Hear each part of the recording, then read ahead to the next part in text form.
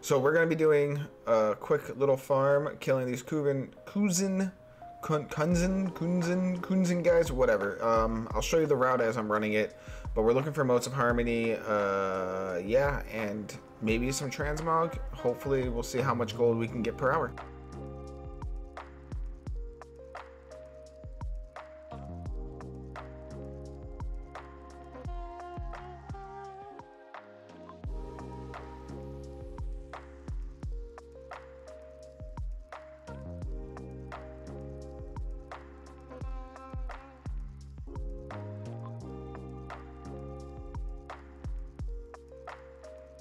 But what the main thing we were looking for here were the mote of harmony. So we got 59 of them at 7 gold a pop for me. I think they're actually up there for 8 gold. We're looking at a decent haul for an hour, 11k an hour. That's not too bad.